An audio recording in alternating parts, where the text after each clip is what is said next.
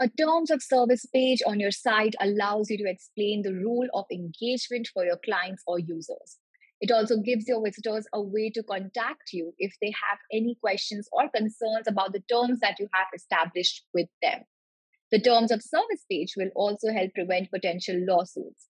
Having a terms of service page available on your website will help protect your clients and business from potential lawsuits if they are a client of your WordPress website. Hi guys, this is Jaswin Walia from Team Learn Today, and in this SOP, we will help you create terms of service page for your WordPress website and then add it to your WordPress website as well. So without further ado, let's get into the video. In order to create a terms of services page or generate a terms of services page for your WordPress website in easy steps, what you have to do is just look for terms of services generator on Google, and the first thing that comes up right here, terms of services generator.net. So I'm going to recommend this particular website to you. It's very easy to use. And once you click on that, you will be redirected to this particular page. So as you can see, they explain to you why you need a terms of services on your WordPress website. Feel free to go ahead and read a little bit on what is happening right here. So it's going to work very, very easily. They'll ask you a few questions, your website's name, your location, and then they will generate a terms of services page for your website. So let's go ahead and fill in the information. If you don't have a company registered, right here you can put your website name under your company name. Great. Let's click on next. The country that you're in, the state wherein your company is registered or where you're operating from, and your email address.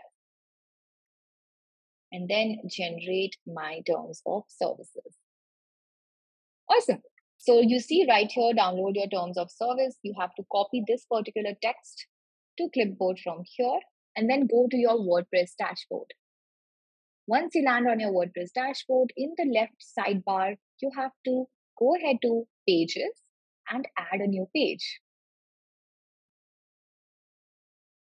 Give it a title and keep it simple, just terms of service.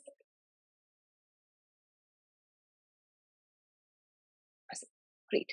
Now, what you have to do is go ahead and click on the text content right here. So it's on visual. What you have to do is click on text from here and then paste what you had copied. Okay, this looks good. Now you can save the draft, preview it, and publish. All right, so once you have published this, feel free to go ahead and read a little bit on the terms of service page that you have generated from this particular website. We also have our SOP on privacy policy generator and of course on our disclaimer page generator as well. Feel free to go ahead and read the disclaimer and privacy policy and terms of service that you have generated from these websites and understand a little bit on how it works. All right, so once this is done, you can go ahead and preview the changes. Read if you want, of course. I would definitely recommend go ahead and read it. And yeah, that's done. We have successfully generated a terms of service page for our WordPress website. Hope this video helped you guys create a terms of service page for your WordPress website.